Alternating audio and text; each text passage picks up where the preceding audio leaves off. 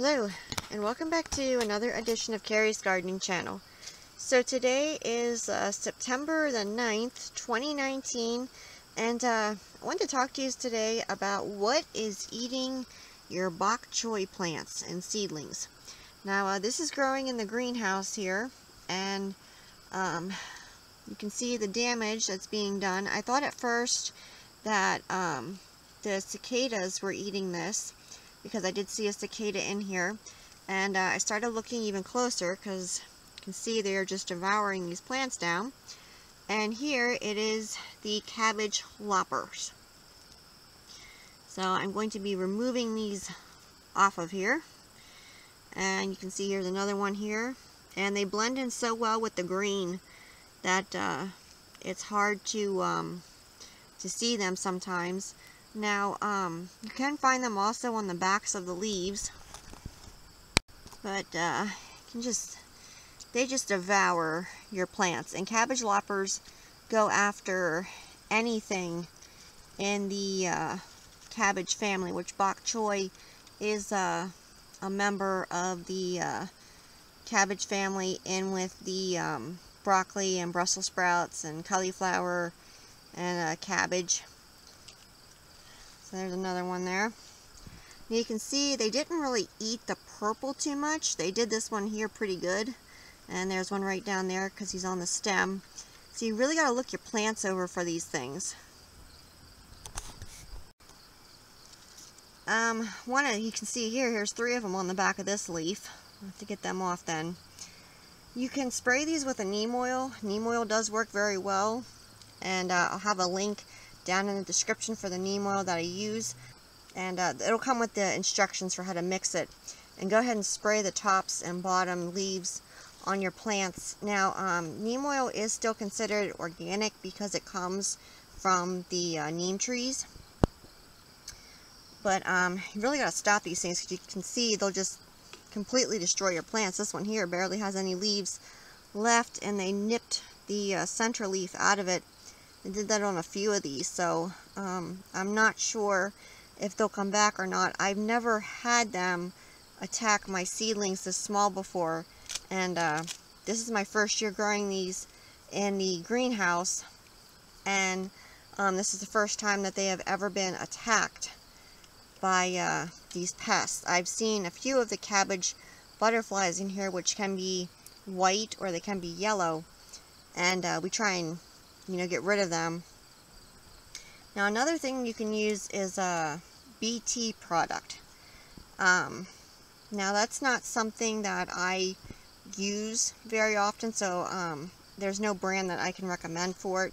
It's for controlling caterpillars and getting rid of them, but I find that the neem oil works just fine, so that's what I'm going to be using. You can see here's another one right here on the leaf. So if you have something eating your bok choy or your kale or cabbage, and they're just devouring the leaves, start looking for these little green caterpillars here. And you might find them more in the early morning or at night, possibly closer to evening. You'll just see them on the plants, and then you can deal with them like that by removing them if you choose. Now, neem oil, one thing you don't want to do is spray a dry plant with neem oil. You want to make sure that your plants are well hydrated before you spray them. And you don't want to spray them in the heat of the day. You want to wait till early morning or late in the afternoon, and so that you don't burn your leaves or your foliage. And I was actually going to be transplanting this out today or probably tomorrow, and just wanted to share this quick update with you and show you what's eating your leaves and your plants. And how neem oil actually works is when it's sprayed on, neem oil stays on the leaves and it stays on the plant. It works a little different than most of your kill on contact sprays. It can kill on contact, but most of the time it's a slower process where it can actually repel the bugs, or it makes them stop eating. So that's some of the ways that neem oil works. And if you've never done any research on neem oil, it's a pretty interesting product to research. I know some people say that they only like the cold pressed and that's all they'll use. Honestly, I've never used the cold press. Just the regular neem oil works fine for me, and I get really good results with it. So that's what I'm basing my experience on with the neem oil that I use and buy, is the results that I've seen with it. And it does seem to take care of the pests very well for me.